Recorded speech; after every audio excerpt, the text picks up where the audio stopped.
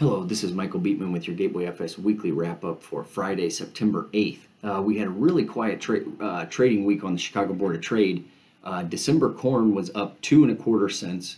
December wheat only closed up a quarter cent. Pretty narrow range on the December wheat contract this week. And then November beans, we were looking at it closed down 6.25 cents on the week. So pretty quiet across the board. Everybody's looking ahead to next week, September 12th at 11 o'clock. Our time is the USDA report.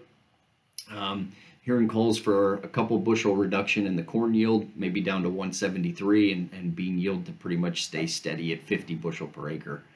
That's what we're seeing.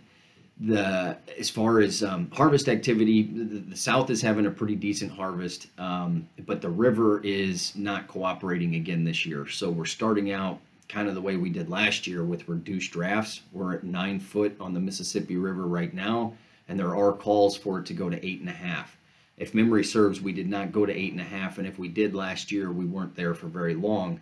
Again, that just means that you can't put as many bushels on a barge. So if demand was good, we would be demanding a lot of barges and we would be seeing higher barge freight. But with our lack of exports, there's not a lot of demand for barges, and you're seeing a pretty average harvest number right now.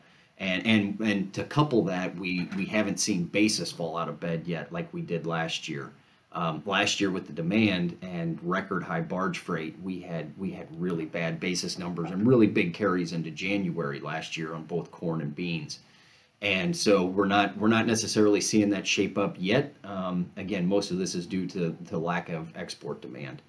So we're here looking forward to next week's USDA report and see if that can move the markets, hopefully in the right direction, hopefully up. Like I say, looking for corn yield to go down, and then hopefully for some decent export numbers. We would like to see some export demand in both corn and beans.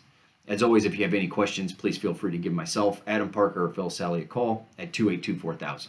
Thank you.